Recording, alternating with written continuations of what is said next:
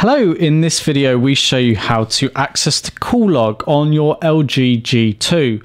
So the primary way in which to access the log of calls and messages that have taken place on your phone is to go into your phone dialer initially.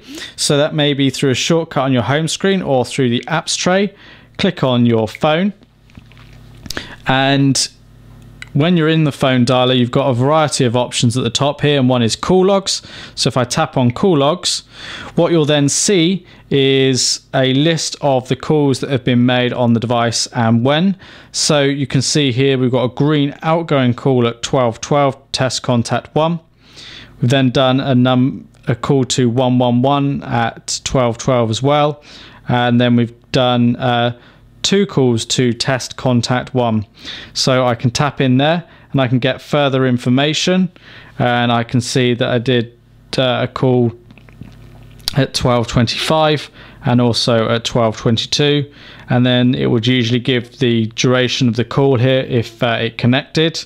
And then from here you can do a variety of things. You can email, send a message, call again, or add or edit a contact on the device.